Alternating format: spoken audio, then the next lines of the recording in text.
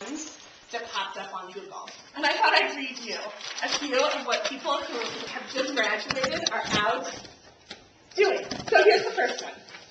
When you were in college, you probably felt like it was never going to end. You felt untouchable, invincible, that you could do anything you wanted. And then you graduated, yes, and everything changed.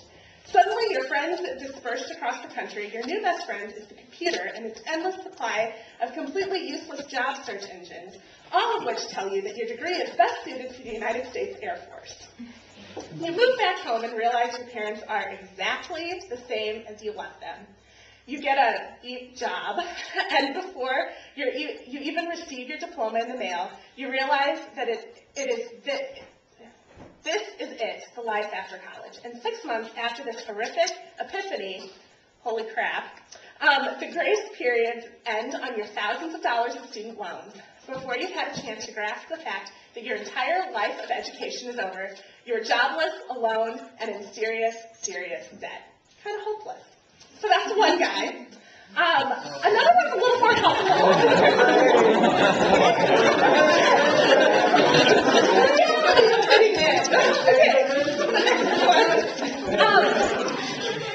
Okay, you've been in school the majority of your life.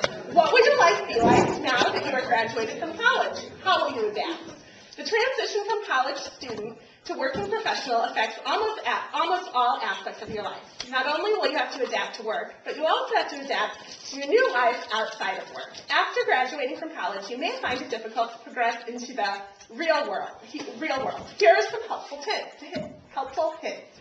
He goes on and he explains, make new friends. So it depends on your college friends. Say goodbye to copious free time. It doesn't exist. Set goals. Change sleeping habits. Purchase work attire. Find a place to crash because rent will be due. Learn to manage your finances. Be prepared for an entry-level job. And network wisely. So he actually has some helpful things in there. I can give you the website. Okay, I think my favorite one, because this is something I would do, is by a girl. So she is, she's graduated, and this is what she always thought it would look like.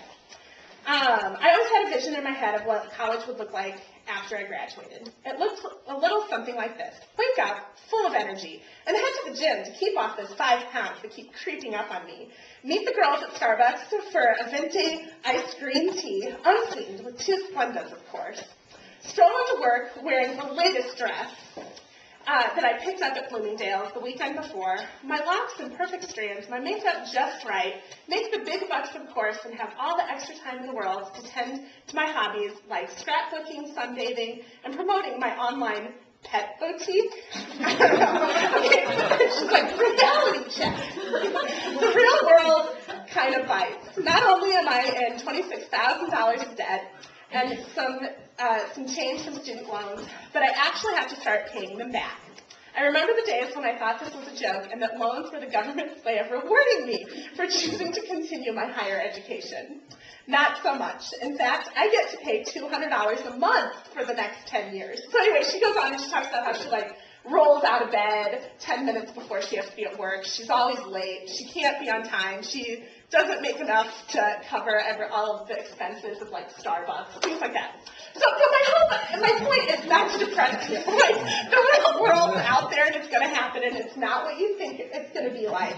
But I do think that as I read these blogs of all these people who have recently done it, I'm like, where's God in that? It's all about money. It's about status. It's about finding your significance in your friends. And I don't know if you guys are anything like me, but as I was getting ready to graduate, I was thinking more well, how's God going to fit in this? How am I going to find a church? How am I going to still be a part of the Great Commission that, I've wanted to be a part of for so long? And so, first, I want to tell you a little bit about the process I went through as a senior in college. But I'm on staff. I've been on staff. This is my 7th year. But I don't know if everyone knows this. I think most of you do. This is my last year on staff, that I am transitioning off staff. And so I'm right in this with you guys. I think this is why I'm so excited about rethinking about these things, is I'm not going to be in full-time ministry anymore. I'm starting my own photography studio. how are we going to live for eternity in the light of having a job and being in the real world? And so I think the first thing, as I think about like kind of this idea of making wise, godly decisions, I think about, so how do I know God's will? That's always the first question that goes to my brain. And I think I grew up with this grid of thinking, okay, I'm going to draw pictures. Artist, hi. I have to draw to make myself known. I always thought God's will was a little bit something like this. Okay, so a little bit like a bullseye. Okay, I would say I always thought that the middle was God's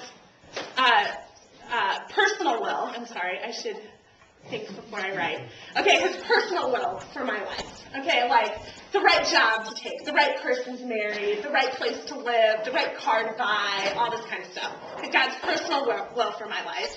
And then outside of that, I would put his moral will. Like this is, this is right, this is wrong. It's a lot of times pretty obvious, just his moral will for the world. And then outside of that, I would have said God's sovereign will. Like, I believe that he is good over everything, and I'm within this. But the longer I walk with the Lord and study Scripture, I actually think this is an incorrect view of God's will. That I actually think it's a little bit more like this. There is no complete center. Okay, but I think it's God's moral will and his sovereign will. And now, saying I think he calls us to things, I think he can make things known to us, but I don't think that it's like this laid out plan because I have a free will. And I have choices to make. Now, I actually think that this gives us a lot more responsibility.